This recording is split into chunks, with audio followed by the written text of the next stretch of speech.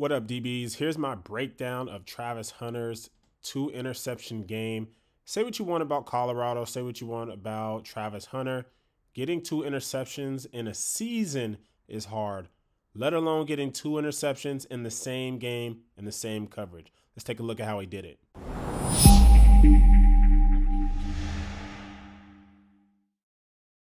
And before we get into this breakdown, I encourage you guys, if you guys want to master press man, I have the best press man manual on the planet. I guarantee you, over 40 drills with film study and leverage advice. All right, so make sure you check that out. I'll put the link in the description. The way you can identify coverages is by the safeties, and as a quarterback, that's usually what you're taught. All right, so what are the safeties doing? So if you take a look at this safety, he's taking a 45-degree exit angle initially, and then he gets into a back pedal. This safety is kind of moving backwards. So right now we're thinking quarters or cover 2, possibly could be a 2-man situation. Now you want to look at the underneath defenders, okay?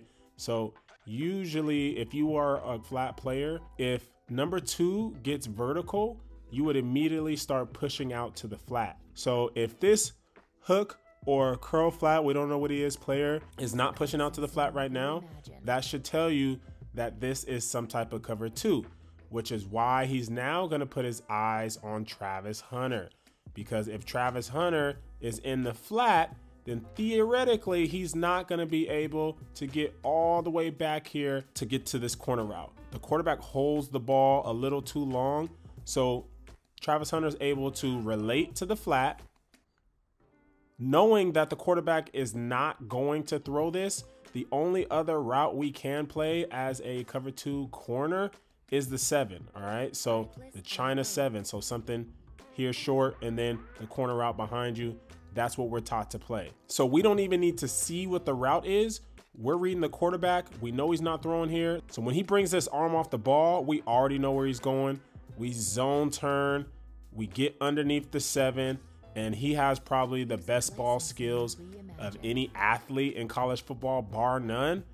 Does a good job of high pointing that ball for an interception in cover 2. Let's try to find the safeties here. What are they doing? On the snap, he takes a 45-degree exit angle. He takes a 45-degree exit angle. This should tell you cover 2. And look at his eyes, all right? He's catching the ball. He should see these safeties. He should see a cover 2. At the worst, 2-man, which is basically man underneath 2 high safeties. But at the end of the day, they both have deep half. So as he brings his eyes back this way, he sees Travis Hunter, or maybe he doesn't see Travis Hunter, but Travis Hunter is pressing. All right, so he's disguising this with a press. On the snap, gets his eyes from the quarterback, takes an outside step because in cover 2, you want to try to force him inside, collision, and then you want to sink. So if you're going to play it from press, you definitely have to sink right away, getting your eyes to number 2 as you're sinking, all right? Because if number 2 runs a corner, we have to get under that. But if number 2 is running something short or a hitch, if we see 2 to the quarterback, we'll be able to make a play on that as well. So again, on the snap, take a step to the outside, get hands on, eyes on the quarterback. He can feel 2. Quarterback is eyeballing 2 here, brings his arm off the ball, and we're already making our way to number 2. Number 2 hitches up and then works to the flat, but the quarterback never sees Travis Hunter come off of his press man look, and he does a good job of disguising his way into another cover 2 interception. Happy to see him healthy, coming back, bouncing back. Man, you can see the talent here last week against Stanford. He gave up a lot, but he definitely had a lot of receiving yards. But like I said, having 2 interceptions in any type of game is big deal. I think he needs to sharpen up his technique, but he's going to be a force to be reckoned with.